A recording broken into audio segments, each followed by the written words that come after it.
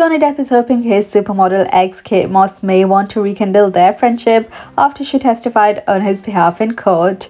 According to a source speaking to Hollywood Life, Johnny is hoping the two could remain friends going forward.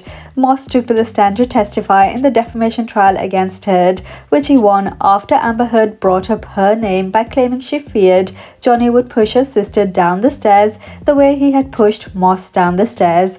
Kate clarified she had fallen and Johnny carried her to her room and gave her medical attention. That testimony was enough to leave a smile on Johnny's face as he watched his former flame take his side. He later flew to UK to perform with Jeff Bank and invited Kate along backstage to one of his shows.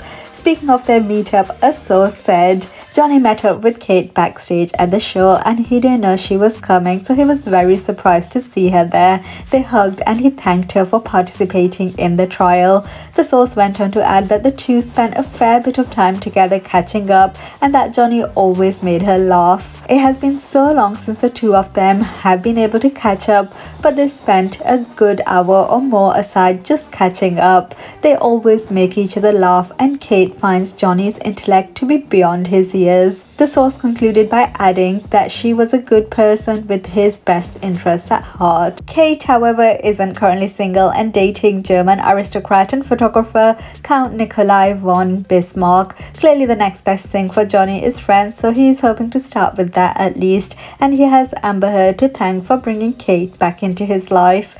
Thanks for watching. Have it all daily. Please like, share and subscribe.